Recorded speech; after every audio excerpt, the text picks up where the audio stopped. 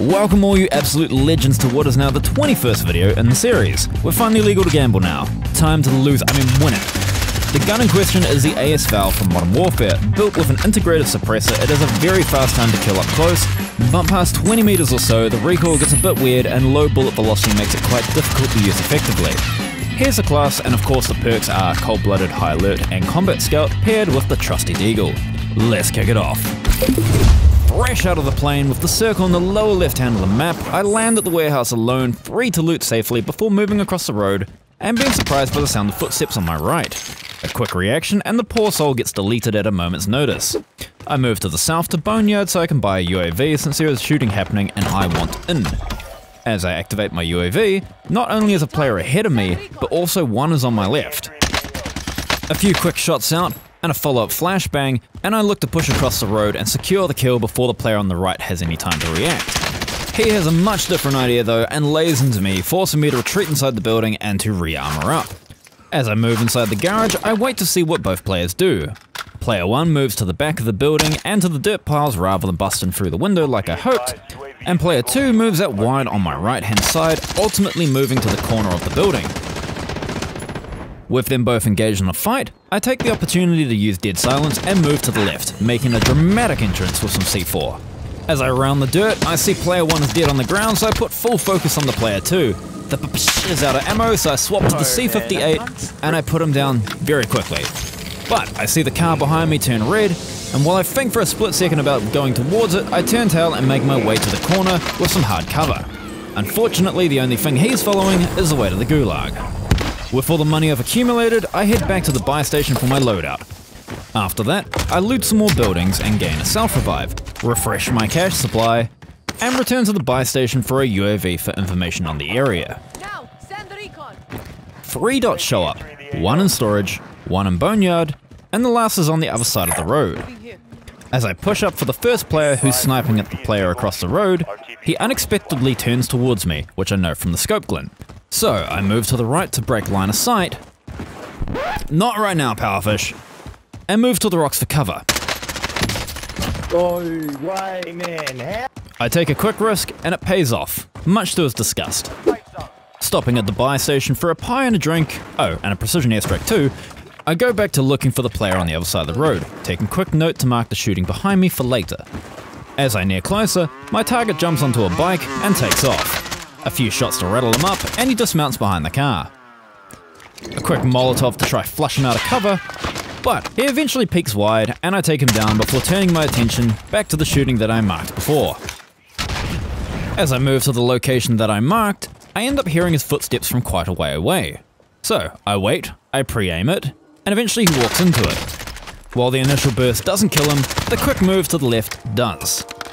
To keep the momentum going, I grab a nearby supply run, grab a Bertha, miss a precision airstrike on a moving vehicle, and I drive the Bertha out to the south to finish the contract, purchasing a UAV and another precision airstrike to fill the hole that the previous failed attempt left. Seeing multiple dots in Promenade, kill thirsty, I look to add them to my counter. Sadly, it's not the case, as I end up in an unwinnable fight against a sniper in the firehouse. While he's not the most technically proficient player, he is very stubborn and he doesn't want to come out.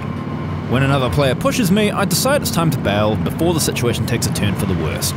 Remembering a dot on the UAV at the bottom of the map earlier, I jump back in the truck and I look to start clearing out houses.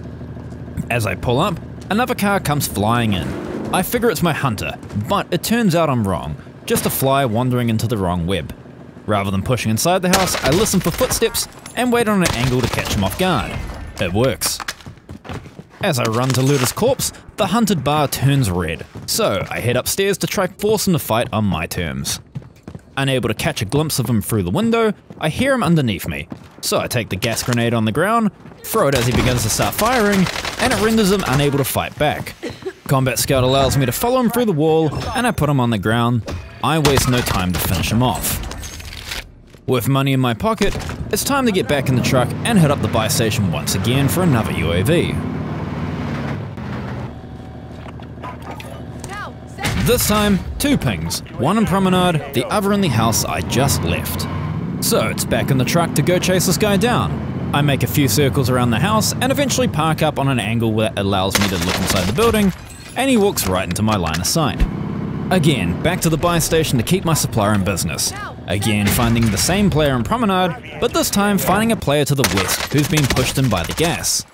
I have not only the high ground, but the gas is actively pushing him, so I just need to wait until he's out of position. Not long after, it happens. I kill him, and I turn my attention to the next zone, sweeping along the edge to make sure that no players are hiding in the rocks. And when I'm confident that I'm not going to get shot in the back, I park up my Bertha, which is at quite low health now, and I pay attention to the map. I see a car pull up at the buildings on the other side of the road, and some shooting on the very edge of Promenade, so I know where at least 3 players are. Despite not seeing any scope glint, I end up getting shot from the player who was driving the car. So I retreat into cover to armor up again, before going back and bobbing my head up and down to make sure that he doesn't push across the road and catch me off guard. I decide to use my precision airstrike to either A, destroy his vehicle so he's forced on foot, or B, try and kill him. Unfortunately, I do not succeed in killing him, but I do take his vehicle out. With the gas now pushing me, I don't have much time to waste, so I make a rotation out on the far left-hand side, using the trees to break line of sight with this player, as well as trying to catch anyone else who's getting pushed in by the gas. As I make my move, I spot another player ahead of me. I ping him to follow him, and knowing the limitation of my gun, I seek to move up closer rather than firing a few shots and wasting an opportunity.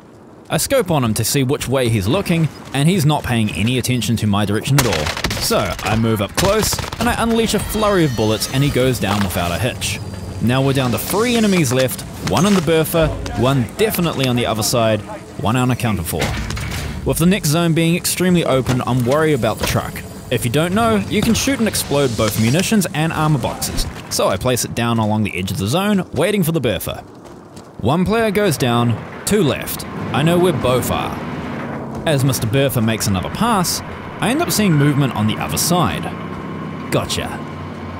Unfortunately, Mr. Bertha never drives quite close enough to my trap, so I wait to see what his move is. Luckily for me, it's to drive towards the other player, so I lay some bullets into him to weaken him up, and the last 2 players end up engaging in a fight. While I sit back here and I show how useless the AS VAL is at longer ranges. With no options for cover, I cut to the left and look to see where the next zone goes. It makes a huge swing to the right, so I start laying bullets into the Bertha because I need him gone. And I very quickly see that he has retreated into cover. So, as a safer option, I move into the gas to give myself slightly more cover and to use this to break line of sight. Once I'm within range, I throw a stun grenade to hold him in place before following it up with a quick burst. He goes prone, and rather than wait, I use dead silence to push up, again using his cover to break line of sight. When he lets out a burst to where he thinks I am, I surprise him and take him down without a chance to fight back. AS VAL completed. Thanks for watching, I hope you all enjoyed. Just a matter of subscribers off that 100 mark, so hey, if you enjoyed and want to see more in future, the subscribe button is waiting for your input. Other than that, leave a like if you enjoyed it, comment your favourite parts, and let me know what you want to see more of in future. Take care guys, I'll see you in the next one.